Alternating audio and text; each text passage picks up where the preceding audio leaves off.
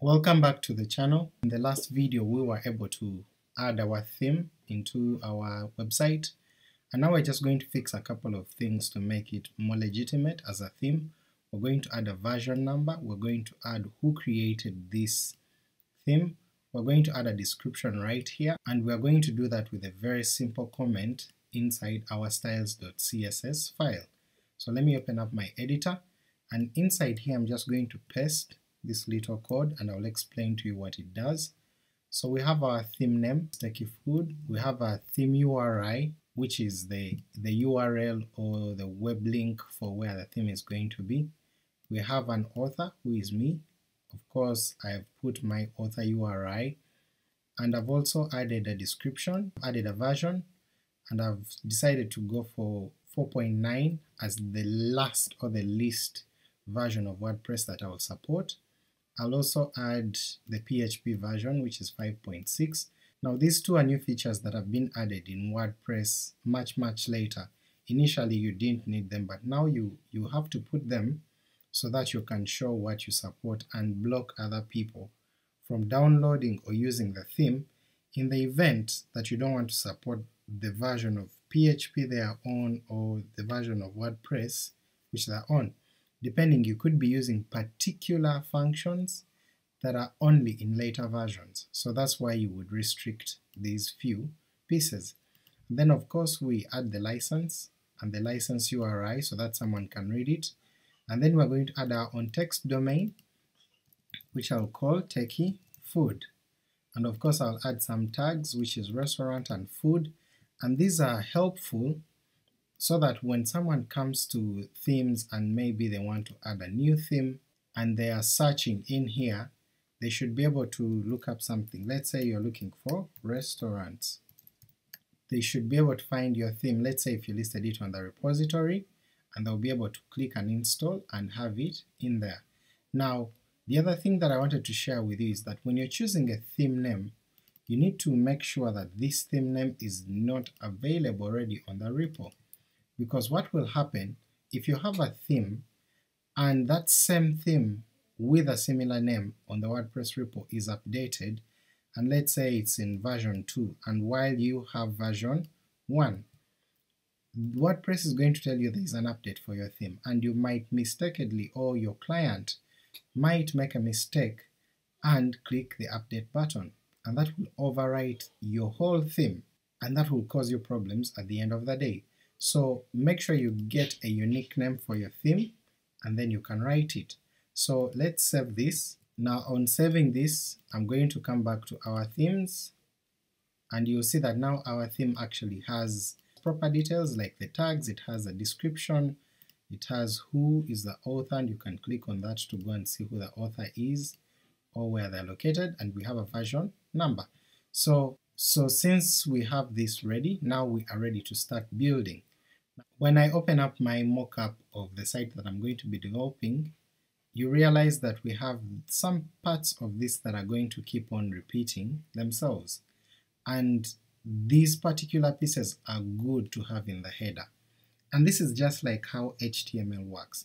Now don't get a misconception. What WordPress does is that it uses PHP, it uses all those different languages so that at the end of the day it basically just delivers HTML, which is the language of the web. It will add CSS, it will add dynamic content using the PHP, which is a server language, but at the end of the day it's just HTML and CSS that's going to show up. So we have these parts that are repeating, and I think I am just going to have these in one particular file. Now PHP offers us a very good platform for us to have a repeated file that we can always call in over and over again.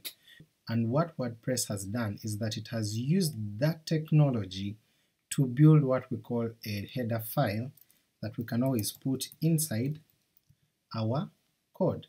So we have what we call a header.php file.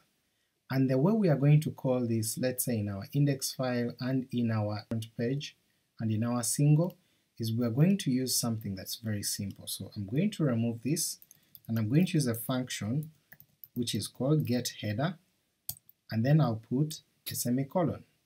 Now inside our header right here is where I'm going to put our PHP tags. I'm going to add a comment here and say all our header stuff comes here. So since this is going to be our header, I'm going to echo the header in here and save this, and then what I'm going to do is that instead of having this only in the front page, I'm going to copy it from here, put it in our 404, put it in our single.php, and then I'm also going to put it inside our index. So I'm going to do that, then I'm going to choose to save all, and I'll add these simple lines to define my pages. For the single, we'll have single template, we'll have the 404 on our 404 page, we'll have front page on the front page, and we'll have index for the index page, so that we can be able to make them very distinct. Now on saving this, let me preview in my browser. So I'm going to reload here. You'll see that we get our header on this page. I'm going to put in a random link, let's say -contact us, which does not exist, and you'll see that we get nothing here. So I'll check my themes,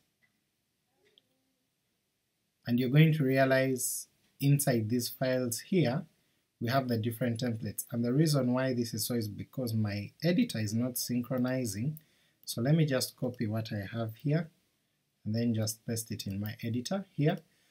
So we'll add our code from here and click update, and if we come back here and reload, we should be getting a header 404. Of course the 404 coming from our page, and also the header announcement coming from our get header. So from this point on we're going to start adding particular things that we have in HTML and just add them to our header. So the first thing that I will do is close off this PHP, then I'll start writing some HTML. We'll start off by writing our doc type and say we are going to write HTML, and inside here we're going to have our HTML. I'll open, of course this will automatically close, but we're going to close this inside our footer. So we'll have our HTML showing up here, then we can have a title, which is next, and of course we need to close off our title, and our title could be Techie Food, and then of course in our HTML we can add our language, the language that we want. Since we're using WordPress and we can determine the language that we are going to be using for the website, inside our settings in the general we can use PHP to throw out our language. So I'm going to add PHP tags here, and we shall be using a function called language_attributes, and we'll add a semicolon right here and save this. So when we save that and come back here, I'm going to inspect the page so that we can see the HTML that's showing. I'm going to reload this, and you'll see that now we have HTML, we have a language which is en-us, and if by any chance we went into our general settings and changed our website, let's say from English US and changed it to Deutsch, which is German, and save this, of course now our whole website changes into German, and if we reload here we're going to see that it changes to a .de language format.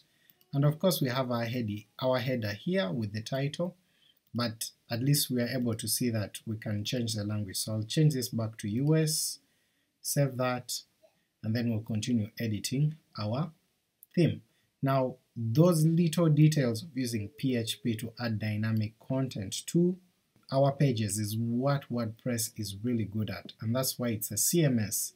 So even our title, we do not have to have it static like this, because if we leave our header like this, it means every single page we're going to load is going to have only this. But we want to use things like Yoast SEO to boost our SEO, we want to have dynamic titles, we can use different plugins for our SEO, so that means we have to have a dynamic title actually showing up here.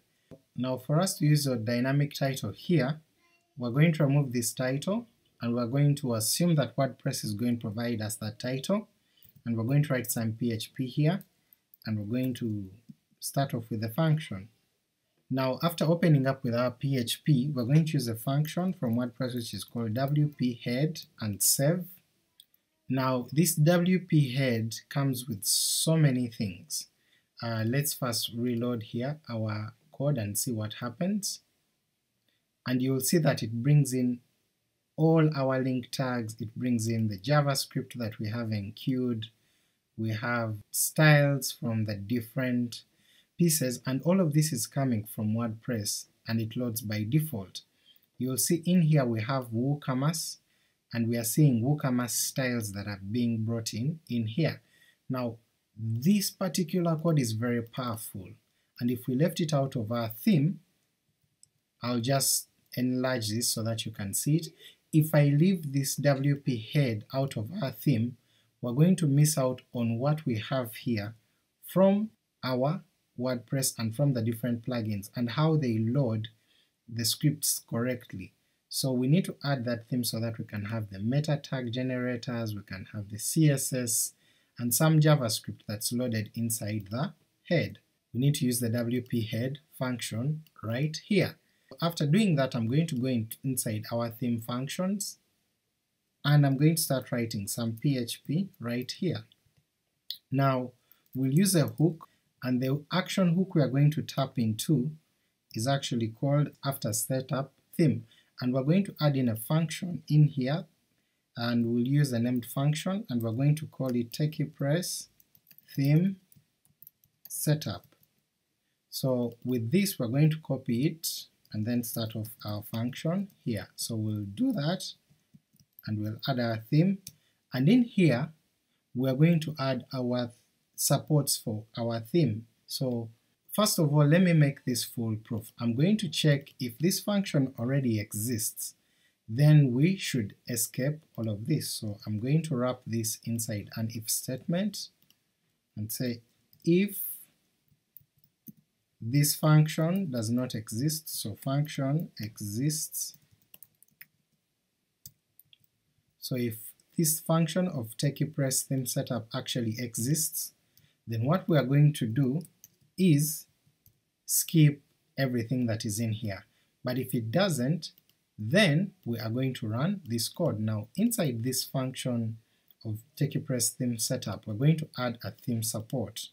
So I'll tag this and say add theme support, and inside this theme support we have so many options, but the one that I'm going to look for first is actually called title tag.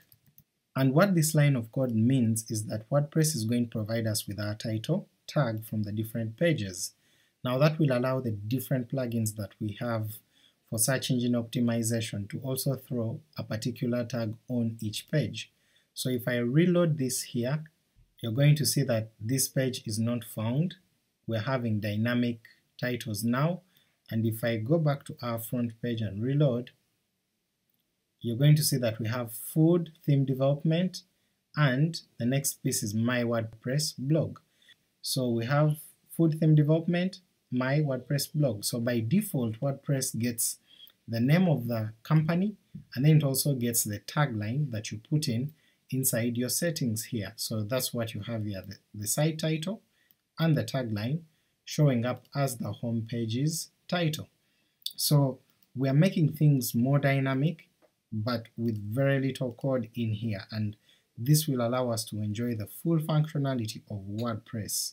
Now with add theme support, this is not the only tag that is available, so I'm going to copy this and look it up in the WordPress codex. So I'll just Google this and say add theme support, and we'll go to the developer codex, and you're going to see that we have so many features and there are different arguments. So we can have the title tag, we can have a custom logo, which we are going to use, so it's good for me just to copy this, or we'll type it. So we'll add theme support for a custom logo, and it will require a height and a width for that particular logo. So in the features that we have post formats, we have thumbnails, we have headers, we have custom background, we have a custom logo, we have menus, we have automatic feeds, HTML, and all these different things. Now the other ones that we do have here are align wide, dark editor style, disable custom colors, font sizes, color palettes, and these are new things that have come in with Gutenberg. Now what I'm going to do is just copy these, and then I am going to set them inside my page, but I will comment them out. So I'm just going to comment this so that whenever I need to pick anything, I'll be able to just pick it from my comments. Now to better understand what each of these features does, or what arguments that are needed along in the add theme support function, you need to look further down in the documentation to understand it better. So we can also see that we can add support for thumbnails.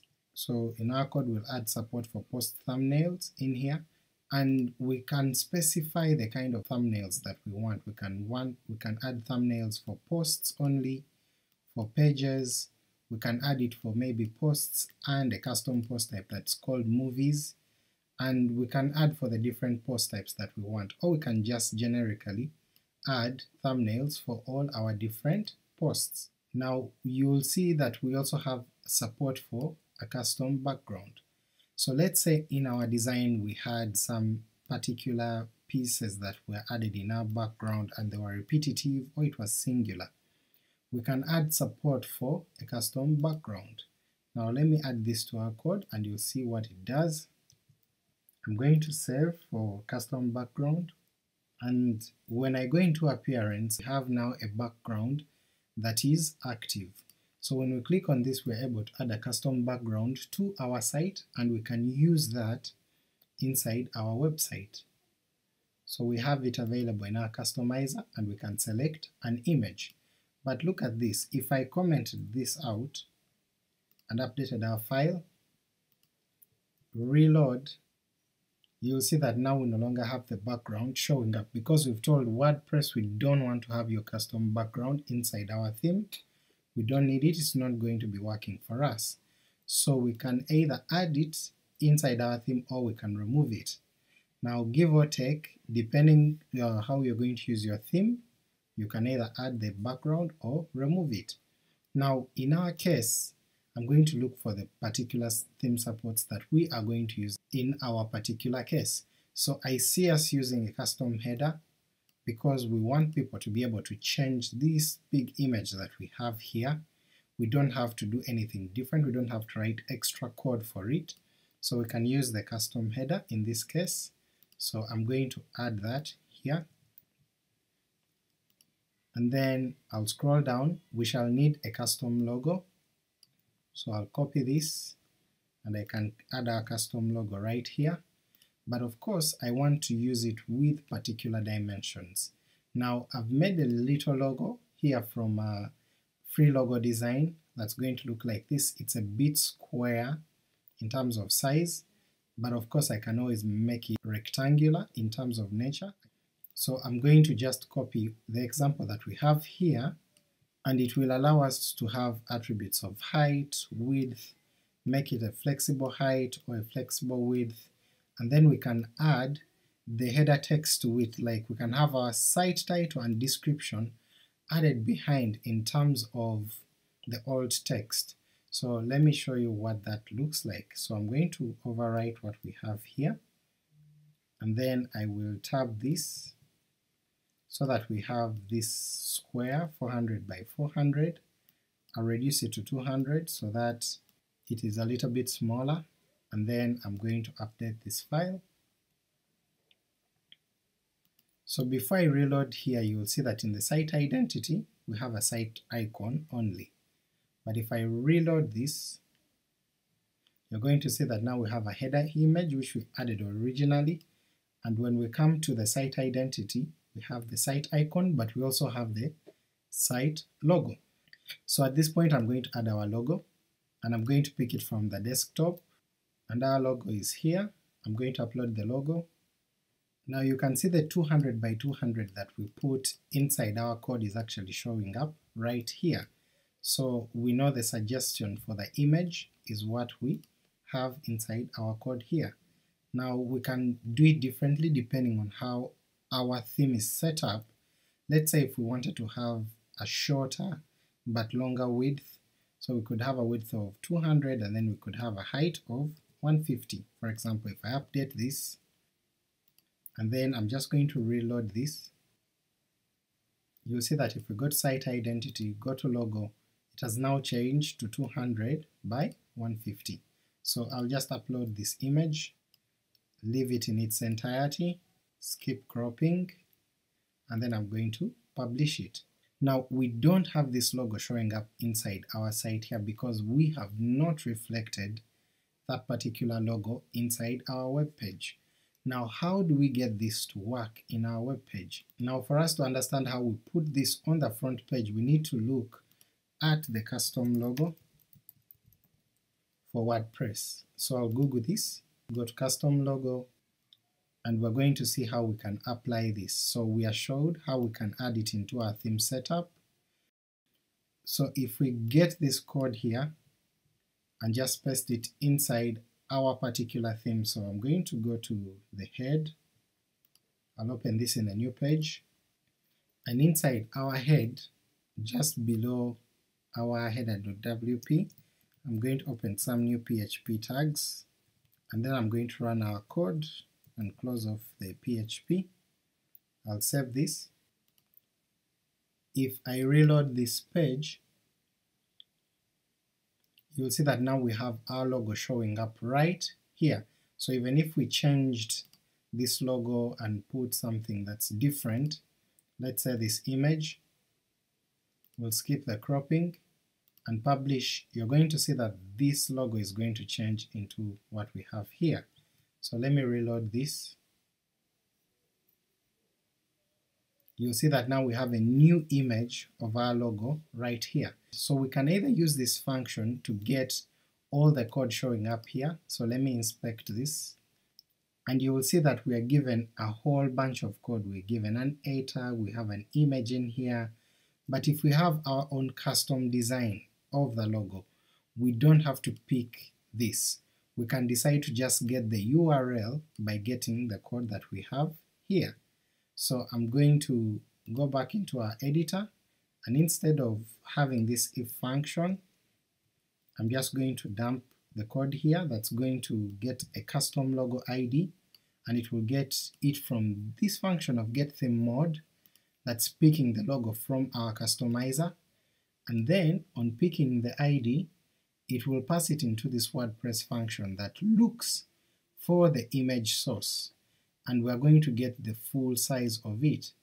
Now after getting this variable having the link to our particular logo, we can then check if we have a custom logo supported by our theme, then we can pass in our own markup. I'm just going to clean this out a bit. We can pass in our logo, then we can pass in the alt tag having the blog name, that is the name of the website, or else we shall just pass in an h1 tag if there is no logo actually inside our page. So I'll save this, and I'm going to reload here, and you'll see that we are getting our HTML to show up because there is a logo in here, but we're not getting the source of our image. So let me check what the issue is right there. So I'm going to do some troubleshooting here to see why we don't have our logo. I've added some var dumps in here, and I've saved that. So when I reload this page, you will see that we have a string showing us the ID of the logo, but we have an array of data coming in through here. So I'm just going to add on the square brackets with the 0 on this. So let me save this, and then when I reload here, you'll see that our image actually shows up right now. And now when we go to site identity and go to the logo and we click change logo, and we click our new logo, click select, skip cropping, and click publish. So we'll just add our new logo right here, and then I'll clean out the var dumps so that we don't have them. I'll just go back into our header, on a new page, and then I'll take out the var-dumps. I'll tab this, and then we'll know this is part of our header. So there are many things that we can add in our theme support, like for example adding automatic feed links to our posts and comments in the head. So I can copy this and just add it in there. We're also going to add support for HTML5, for example the comment list, the comment form, and all those other pieces. We're just going to add HTML5 support, so I'll paste that in there. And then of course we'll have customizing selective refresh for widgets. We want to be able to see when we add a new widget in the customizer, we should have a refresh of that and we can see an instant preview. So you can read more on the documentation about these different pieces of theme support and see if they are viable for your particular theme. So right now this is what we have here. I'm not going to be using the comment lists and comment forms for now, but I can leave them there so that when I make a single post I should allow people to be able to actually comment on that. But in this particular case we're not going to use any custom background, so I'll leave that out. I'm going to now save this. Now one final thing that I would share with you is that with our custom background or a custom header, we're able to define the default color and the default images. So let me just go to that, and you'll see in here that you actually have these different pieces. So you can define an image, you can define the width and height, the header text, a video, and because you can define a default image, if your client or the user of your theme forgets to add an image, they could be able to pick the one that you have set up inside your own theme. So you would set up an image in your files that you have here. Let's say you open a folder called images and you keep an image inside there, and then you would set it up inside your theme with your theme support and just link to that particular file. So that will give you a default image, and also you can add a default background color. So next we are going to make our website more real life-like. We are going to change our front end and add more to what we have here in our logo. So we're going to look at our mockup, we're going to add the different colors and the different items that we have here.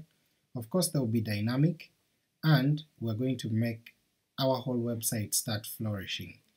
If you want to see that, stick around, subscribe to the channel, make sure to turn on the notification bell so that you get all the updates of the new videos that are coming out. And let your friends know, share the video with them, let them walk with you this journey, because the best way for you to learn is to have someone walking alongside you. Otherwise, thank you for sticking with me and enjoy your day.